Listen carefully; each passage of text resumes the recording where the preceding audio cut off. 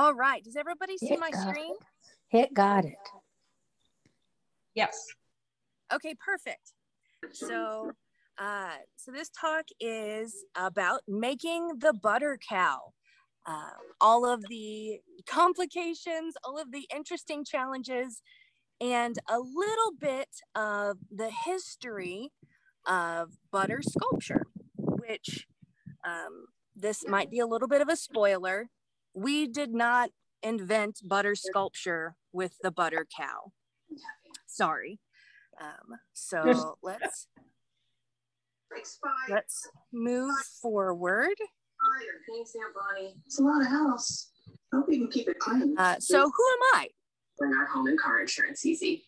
I am Angela Weis. As Catherine actually wonderfully introduced, thank you for that introduction. I'm a freelance artist and a teacher at the St. Louis Artists Guild. It is actually an absolute joy for me to teach because while it may not be marketable or profitable, I think that everybody has creativity inside of them, and that all of you, whether you believe it or not, have the capability of making your own butter sculpture. Maybe not a butter cow, but at least a sculpture. So I'm going to talk about that.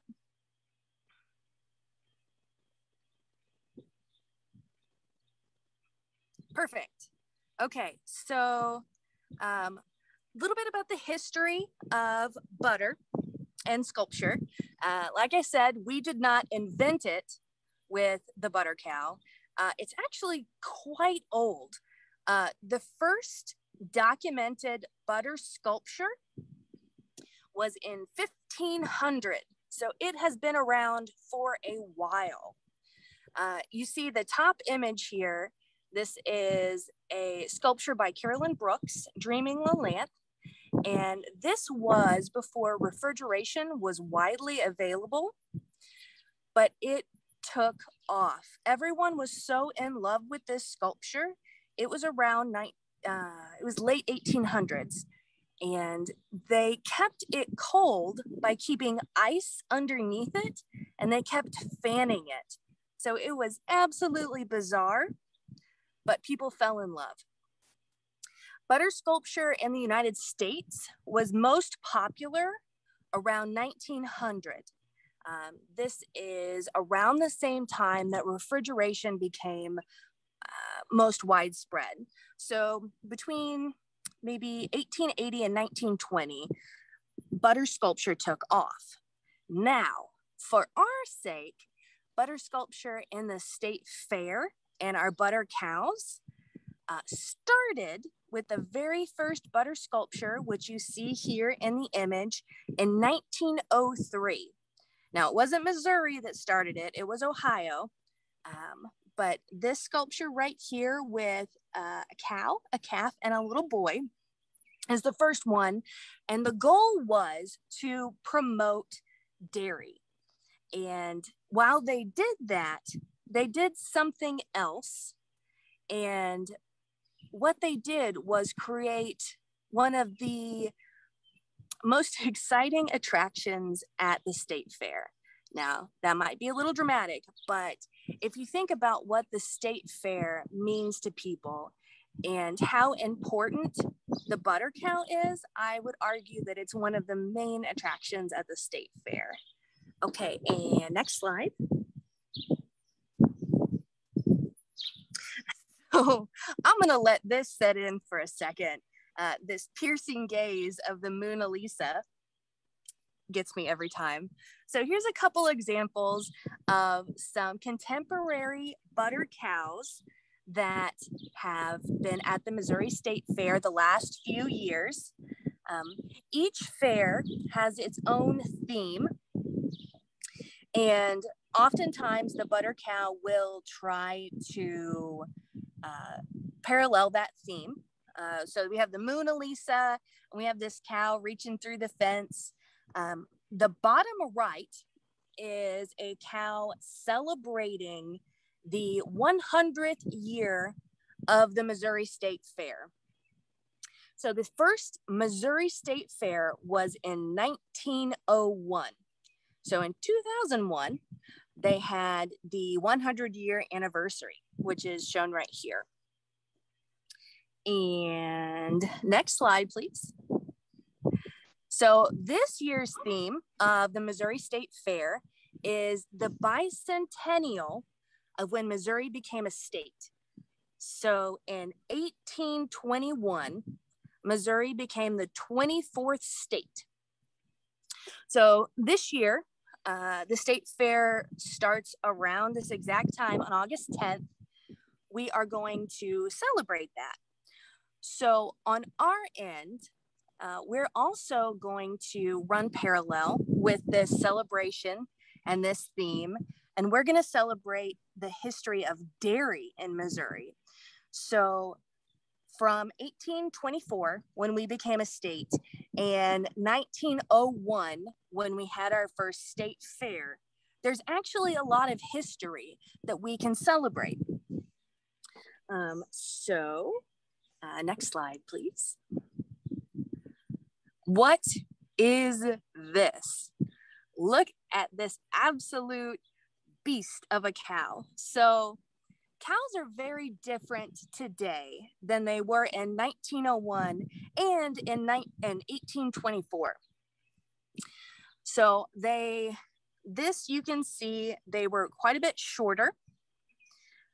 They weren't as defined as they are today, and their dairy production wasn't as great. So the next slide, if you could, has the comparison. So on the left, we have a contemporary Holstein cow. And on the right, we have the kind of cows you would have seen around the turn of the century. So the left, the Holstein, which I took from Dairy Discovery Zone, shows, you can see they're much taller today. The bone structure and the muscle structure is quite a bit more defined. And if you look at their udders, their milk production is much more prolific today than at the turn of the century. Now, if you look on the right, we see much smaller cows. So their legs are not quite as big, and they look rounder, and that's because their structure is not quite as defined. So I can't officially show you the design for this year's butter cow because it's a secret, but I can tell you that this is part of the inspiration, and you'll see that when I show you the cow in the freezer. Today, thank you. We're going to talk about what goes into making a butter cow, what goes into large scale sculpture.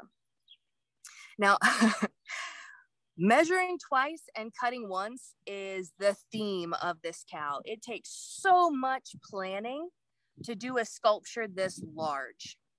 Now, I'm going to talk about designing, sizing, some restrictions and challenges that I ran into, materials, and just some basic steps that if you were to make your own sculpture, you could do it.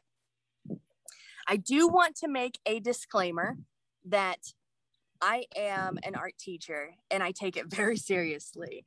So all of us learn and process information differently. And if you are a teacher yourself, you'll know that there's different types of learning. There's visual, there's auditory, there's reading and writing, and kinesthetic. I am mostly a kinesthetic learner with a little bit of visual thrown in.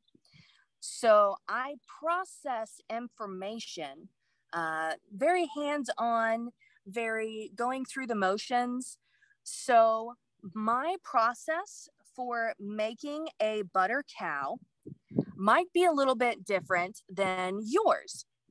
So for example, I have a friend who is reading and writing based, And even though we may have the exact same thought, we may come to the exact same conclusion, we come about it in very different ways.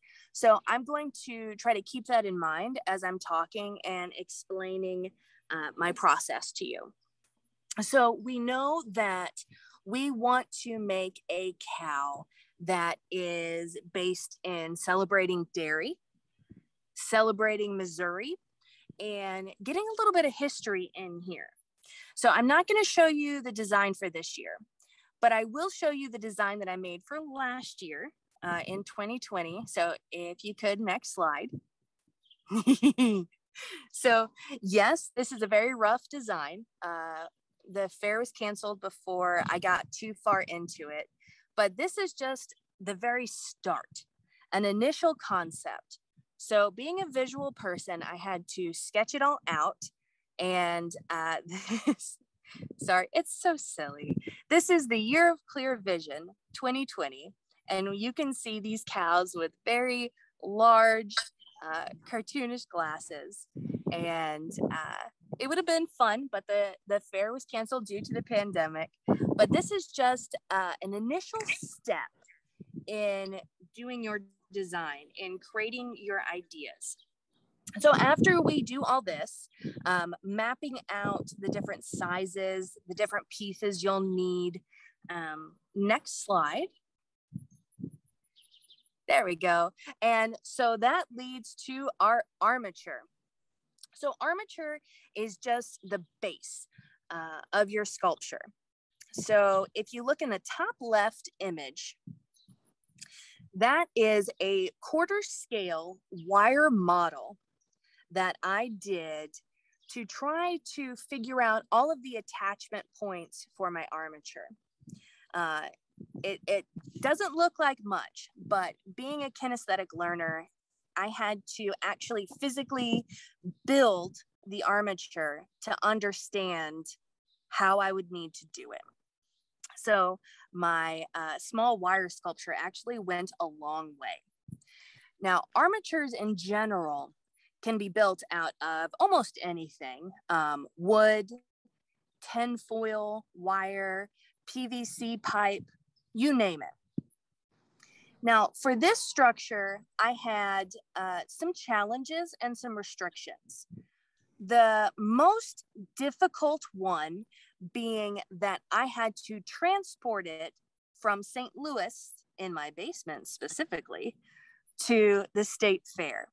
So it had to be very light. So wood and metal rods were all out. I also had to be able to bend it. So armatures act like the bones of your sculpture. In this case, quite literally. You'll notice that a lot of the shape follows the curvature of, say, a rib cage, or in the back, a pelvis. I did add a few extra components. For example, on the base, you can see the X to help give it a little bit more support, as well as the crossbar. Now, with the armature, I need to direct the weight because I can't have it collapsing. So the entire base is built to direct the weight down to these itty bitty legs. And cows, unpopular opinion, do not look aerodynamic. All of this weight is on these tiny legs. So to give myself a little bit extra security, there is actually concrete inside each of these legs. So that just gives it that extra strength to make sure it doesn't crack or bend. And so far, at this point, I have about 230 pounds of butter, and it has not collapsed. And I will get all the way up to 715 pounds of butter on this structure, which is a lot. So I just wanted to make sure that it was going to hold it. And if you could, next slide.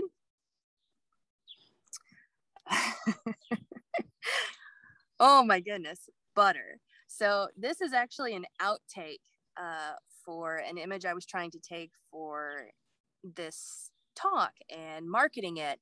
And this is an outtake because this chunk of butter is 55 pounds and it started to slip out of my hands. So this is a big chunk, and it's one of, I think, 12 that I have to go onto this cow. So working with butter has been a delightful experience. My experience in sculpture up until this point has been with clay. And if any of you have worked with clay, to make it malleable, you add water. So you can form it.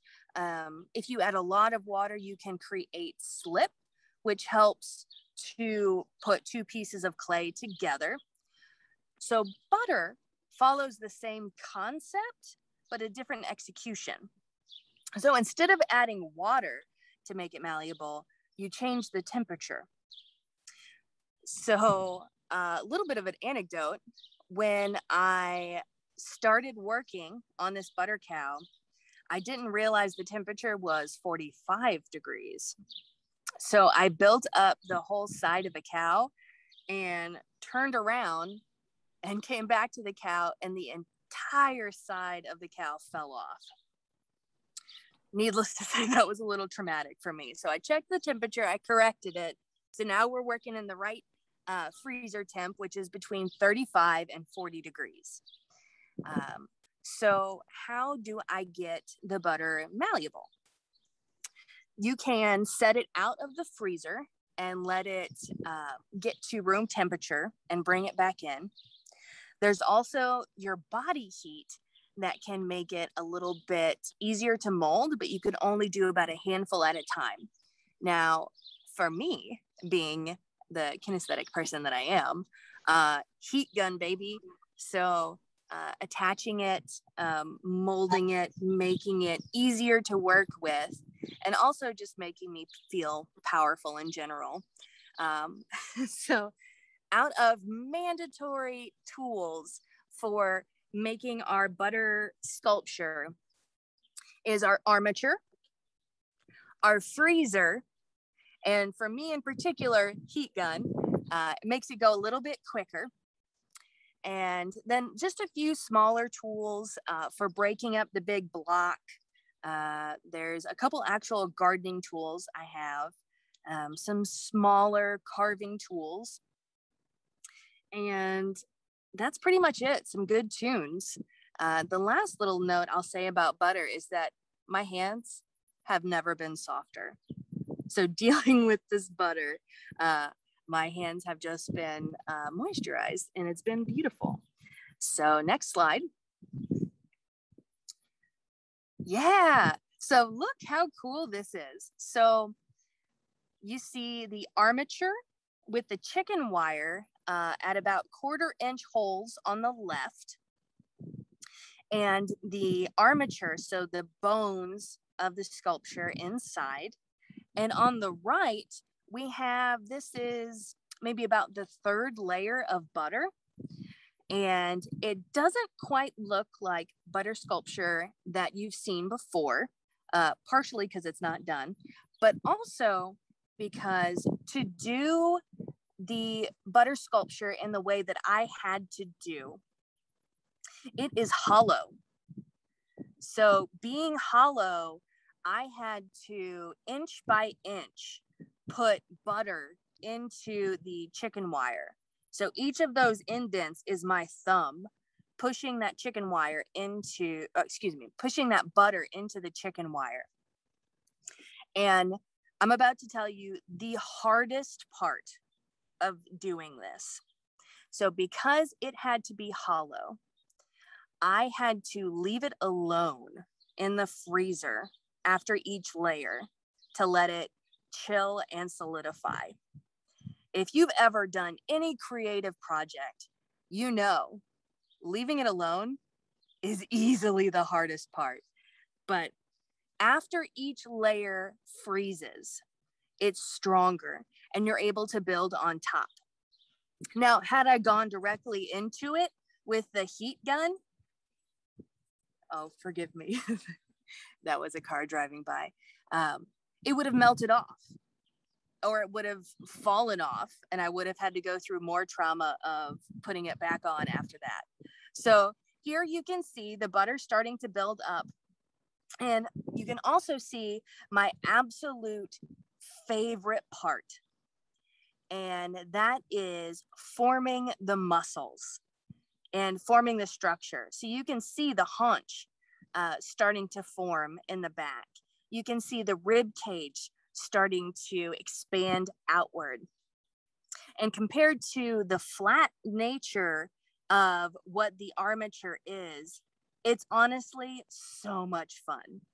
So let's go to the next slide. Research. So I have learned more about cows in the last year than I have in my entire life. So here you see a cow on the left, which is a 3D model, which I've used for a lot of my research and a lot of my freezer time, because I can see not only the muscles and the definition, but even the skin, which once it's smoothed out, skin is still wrinkly. There's still little bits of cow that bunch as the cow moves. And so on the right, we can actually see, actually from right to left, which is a strange decision, but the bones and then the muscles built on top of those bones of the cow, and then our fully formed cow. Now, this is so important, especially with this year's theme of celebrating the history of the cow. I need to try to get the cow as accurate as possible. Now, with my focus of early cows in Missouri, if you remember, the Holstein didn't get to the United States until about 1850. And it took even longer for it to get to Missouri. As you know, we're in the middle of the country. So we did not have this prolific milk producing cow. We had this chunky boy. So the muscles are still the same. The proportions are a little different. So if you see here, what we need to take from this is something called bony landscapes. So bony landscapes are the parts of the skeletal structure you can see from the outside. So the pelvis, you can see it coming out, on the back. Or for example, the shoulder blades coming up to the spine of the cow. And forgive me, I do not know the name, but if you look at the top of the skull, whether it is a horned cow or a non-horned cow, it still has that bump at the very top of the skull. So all of these are very important in doing your anatomy of your cow. So if you think back to when I was talking about different types of learning, you've seen the kinesthetic part, but let's look at the visual. So if you could, next slide. So this might be overwhelming for some people. This is a 3D model in 360 degrees of a cow. And I have stared at this so much. So what this does for me is I'm able to really see this cow. And as I am sculpting, I can understand how these muscles are moving. So this is really important for me and my type of sculpture. So before I go on to the next slide, does anybody have any questions for me?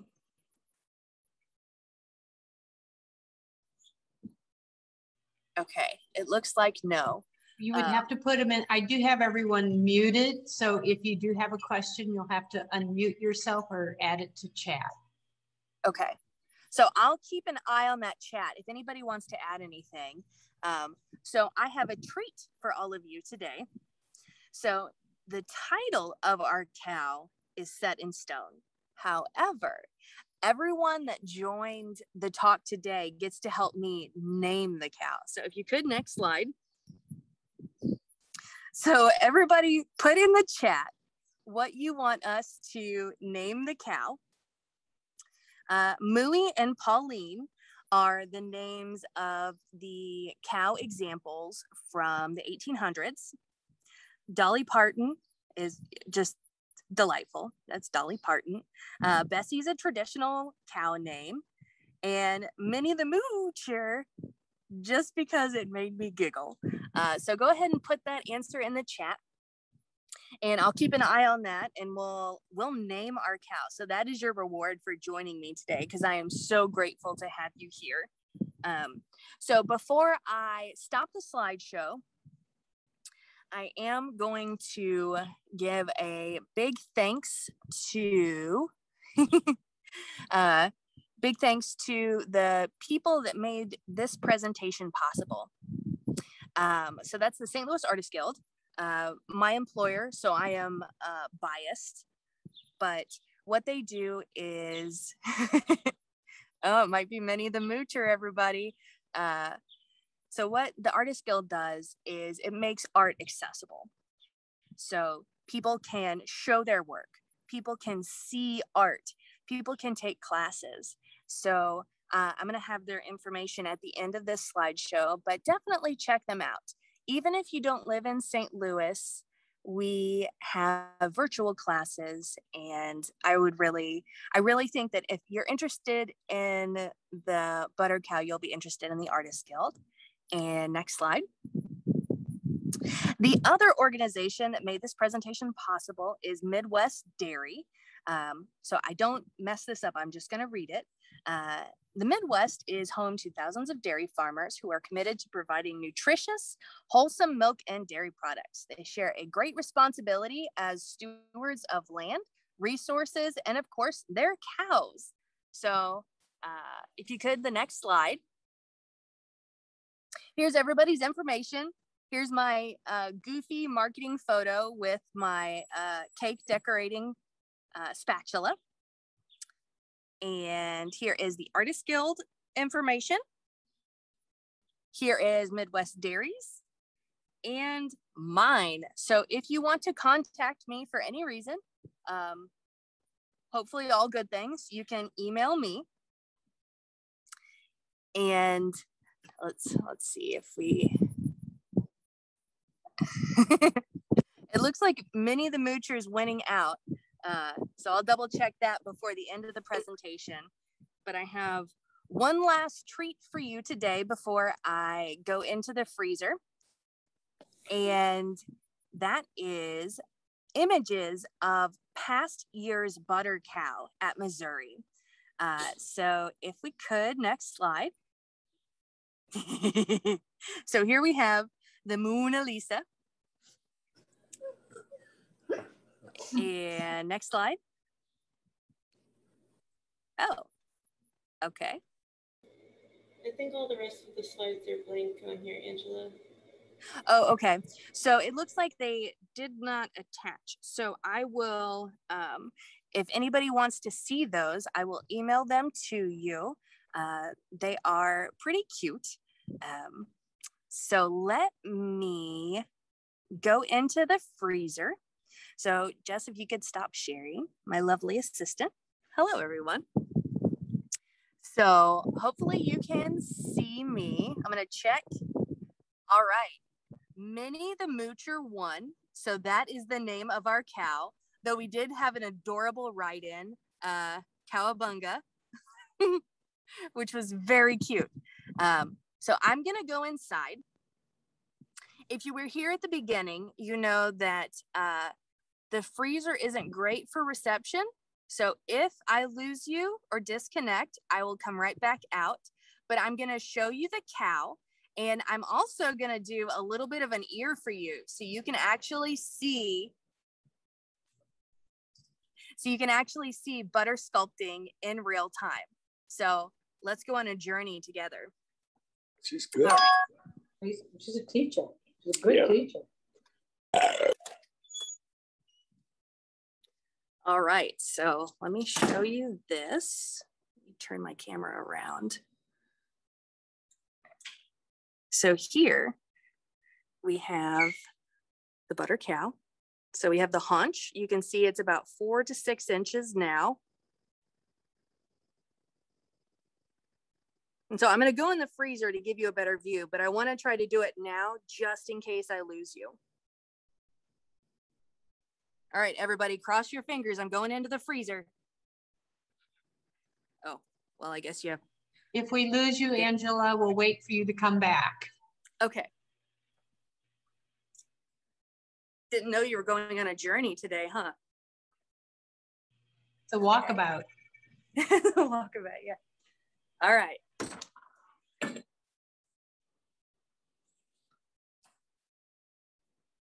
So here,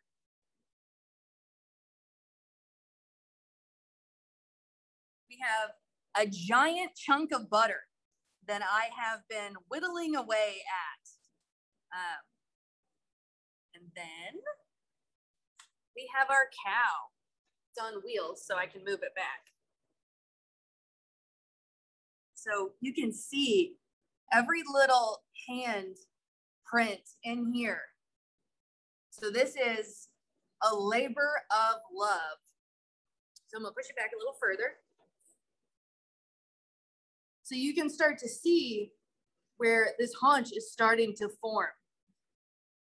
And the anatomy here, so we have our leg, and then this is just an extra flap of skin that folds over our milk down here. And then we have our rib cage. So that's what this form is. Can you tell I'm an anatomy nerd? So all of this has a structure and a meaning underneath. So I'm gonna go a little bit further back. Yay! So look at this baby. At this point, it is, I think, 220, 230 pounds of butter. All of this is hand applied, except for when I went power hungry and got out the heat gun. And I left part of this open for you. So I'm gonna go to the side and show you what the inside looks like.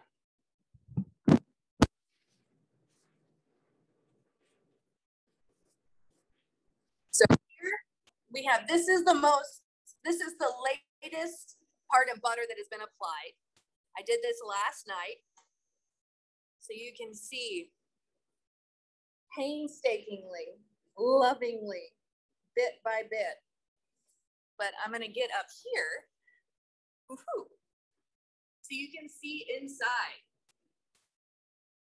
Slowly but surely, inch by inch, we are putting butter inside this baby.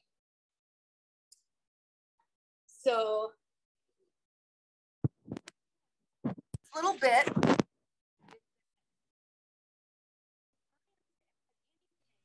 Angela, how many hours a day are you working on this, and when's the completion date? That's a great question. So how many hours a day am I working, and when does it need to be done, and when is the state fair? So the state fair opens right around the bicentennial. So it'll be around August 10th. And I am working about 14 hours a day. I do take lunch breaks. And I do have to go outside and warm my feet up. When I first started, my toes actually turned blue. So I had to change my schedule. So I have to take pretty frequent breaks.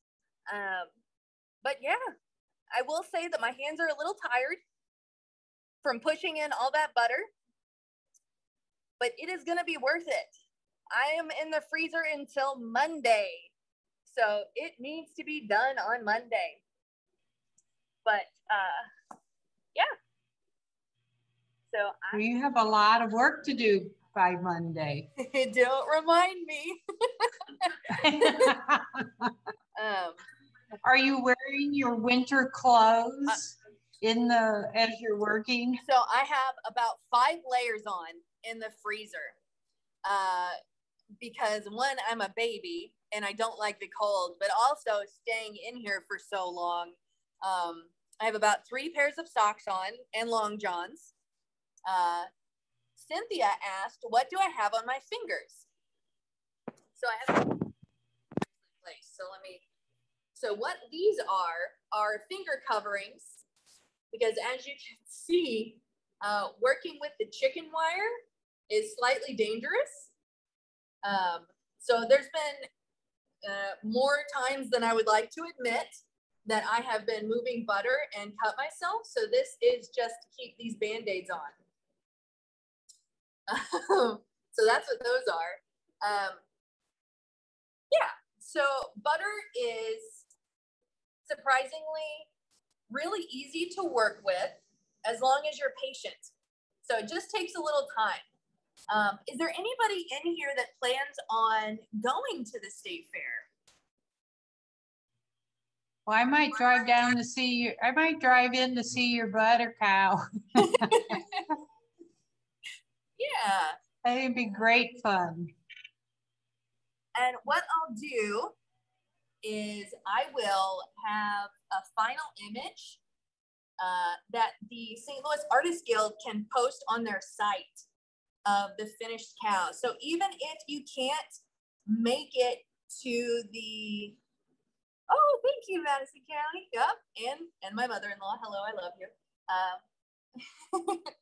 So even if you can't make it to see the cow in person, we will have an image for you so that you can see the cow even if you can't get there. Will you be doing any talks or lectures during the fair as all the fair goers are coming through and by?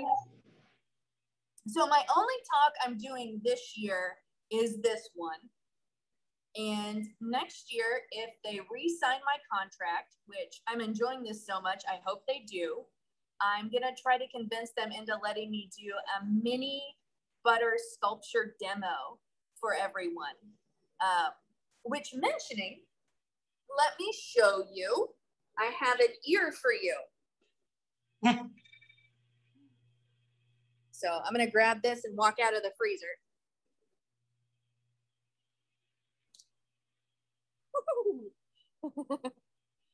Not quite covered for the freezer yet, so I'm a little chilly. Let's turn this around. Okay, so I have one last treat for you. And that is, let me set this up. That is an ear. So I have this little baby. This is just a mini version of the cow. So this is the armature right here. This is just armature wire. And then we have our chicken wire put on top. So this is an example of what you would need to push the butter into. It's already formed, and because we come with 2 ears, I'm going to show you what it looks like. So here is the first pass. Oh gosh, here we go. Here's the first pass at an ear. So this has all of the butter pushed into it, and the wire is attached as so I can just bend it and stick it into the cow. This is because if I were to just build up the butter on top of the cow, it would most definitely fall. So we have our own little delicate structure, which, gosh, look how big this baby is. So we have this to do. So I'm gonna do just a little bit to show you what it's like to work with butter. And I'm gonna do it out here so you can hear me just a little bit better. Give me 1 second and I'm gonna go grab some butter.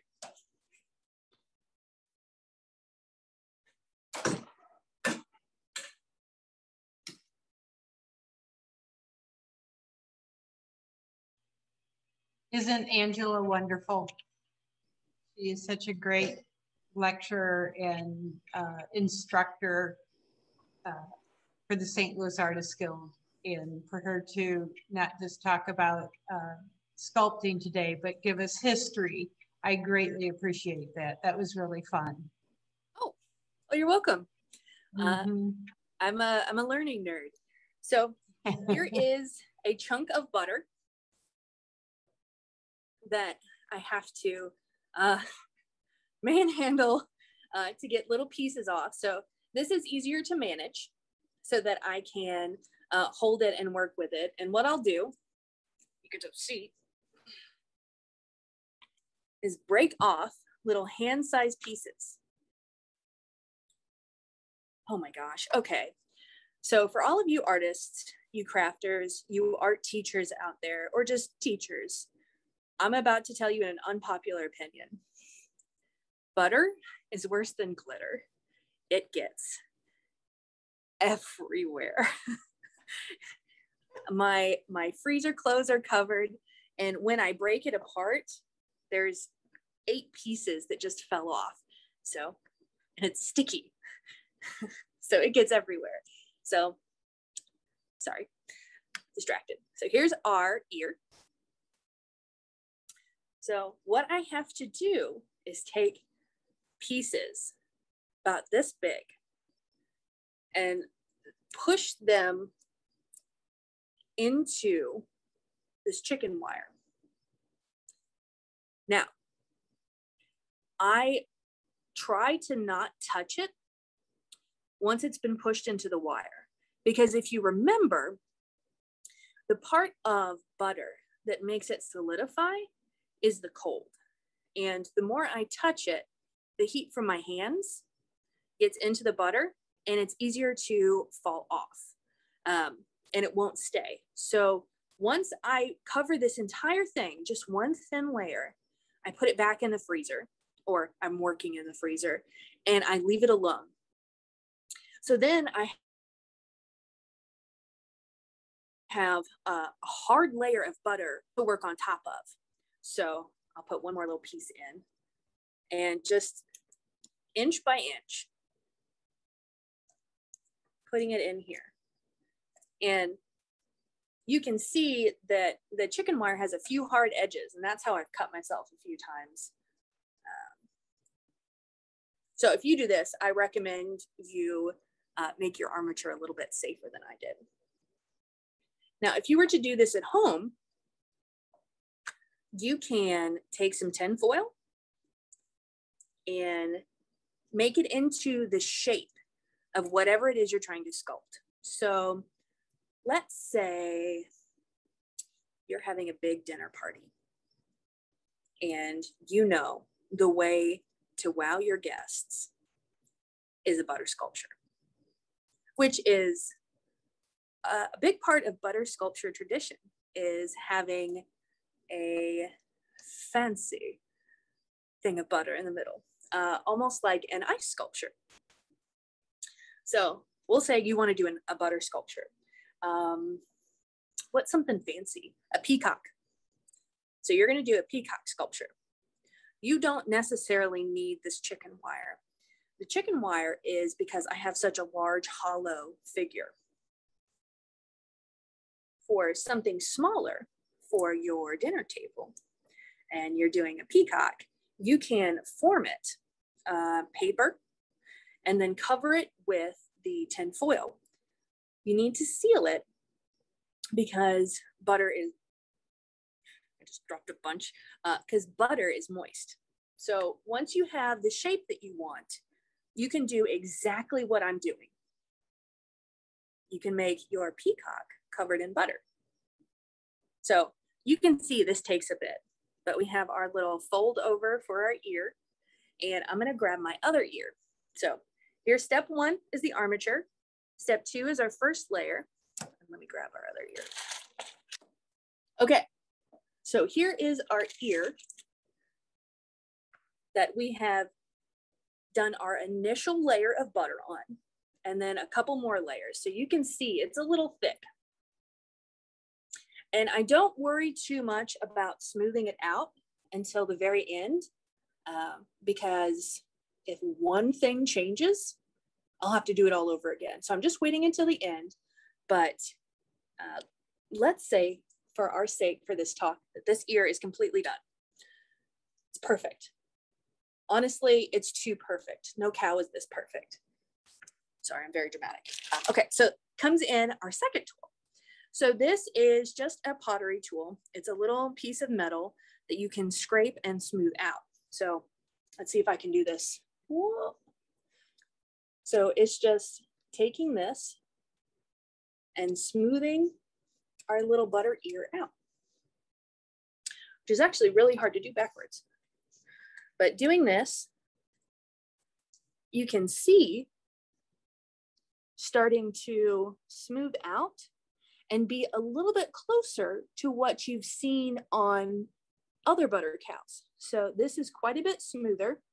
And what I'll do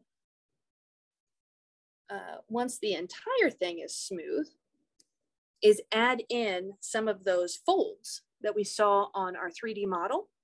So no skin, like no ear, is perfect. So we want to add some of those imperfections in. But we got to get smooth first. So going through all of this, which I'm sure you've noticed, also takes some time.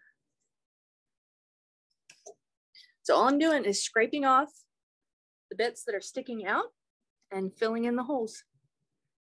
And repeat, repeat, repeat over a cow. So towards the end of it, our cow is going to have 700 pounds of butter on it, every inch going through this process. It is a labor of love. Sorry, I can't take myself seriously with that on, but it's going to look great in the end. So again, keep track of the St. Louis Artists Guild's Instagram so you can see the finished product, or visit the Missouri State Fair so you can see it in person. Let me make sure there aren't any questions. Oh, some people are going to come and see it. How wonderful. Angela, have you talked about whether the cow will remain in that freezer to be viewed, or will it have to move somewhere when you're done? That's a great question. So the questions I've gotten a lot here lately are, do you have to move it? Where's it going?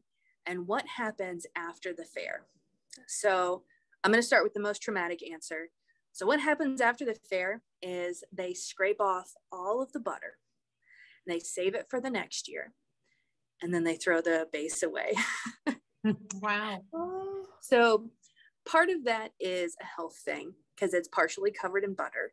And I'm going to tell you right now from working in butter, it doesn't come off. So there's no way that's coming off of the frame. So it just gets thrown away. The butter is saved though. We're able to use it for about 2 to 3 years. And then does it move? Lord, I hope not. That's why I'm doing it in the freezer. So it's going to go right up against that window so people can stop by and see it. And there's also that outside window where if you're not on Zoom, you can peek in and see it. It could arguably move.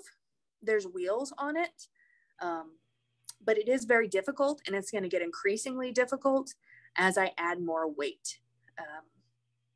Because even the bottom layer, the ground, is going to have butter on it. So that's even just an extra 2 inches all the way across, which is going to equate to maybe about 20 pounds.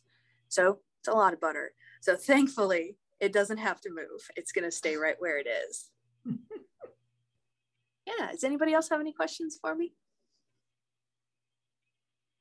Well, I think we might have to have a Thanksgiving dinner table, butter sculpture centerpiece competition, enter on Zoom so we can do it from around the state and beyond. Okay. So that's going to happen. Great idea. Stay tuned. We'll do a little butter sculpture for Thanksgiving. I'll leave you with one last anecdote before I leave. You may think that I'm going along with the theme with this handkerchief in my hair. No. So I found out after a couple days in the freezer my hair was getting very greasy, which normally it takes about 3 days for me to get gross. And I realized when my hair would get in my face, I'd move it out of the way.